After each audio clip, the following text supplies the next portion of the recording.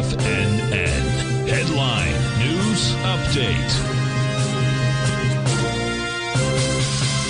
Good morning, folks. Steve Rhodes coming to you live from the shores of sunny Delray Beach, Florida. This is your 11 a.m. update, and currently have all the U.S. indices that we track trading to the upside. Dow's up 350 points. It's a little over 1%, 1 and 2/10% for the S&P, or 49 points. A little over 2% for the NASDAQ, 283, 7/10 for the Russell. That's about 13 points, nearly 5% for the semis. It's 157 points to the upside.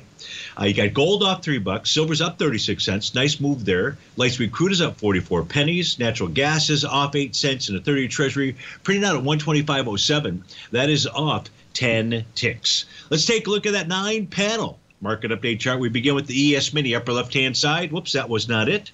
It is this ES Mini upper left-hand side. So right now, you've got the ES Mini that is taking on resistance. Resistance is the top of its daily profile. That's at the 42.06 level. You can see a descending trend line resistance area. That price point, I would say today, would be about 42.26. So kind of use that as a guideline.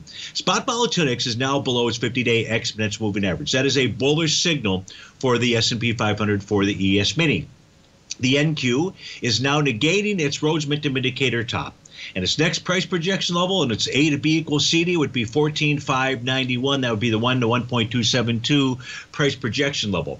U.S. dollar index is in a rally of its own, likely headed up to the 104.40 level. That's a 0.786 retracement there. So we got the U.S. dollar moving higher. We got the equity markets moving higher, and especially the NQ. And that is a common occurrence these days. And we want to pay close attention to that, folks, because when these markets really start getting ramped up to the upside, we're going to have the dollar move higher, gold move higher, and the equity markets. Speaking of gold, gold right now is trading below the bottom of its daily profile. And that level to be watched is 1945.50. We're trading at 1941 right now.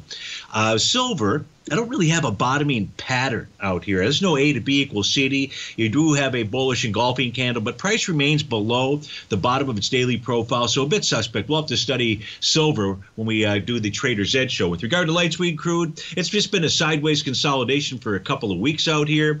In the case of natural gas, it's getting back to test support. That is the bottom of its daily profile. That's at $2.36. And we can see in the case of the 30-year Treasury, which did have that consolidation, it is now completing its measured move. So, folks, stay tuned for the Trader's Edge show. But if you have to start your Friday, have a fantastic day, a fantastic weekend. We'll look forward to speaking with you again soon. Take care now.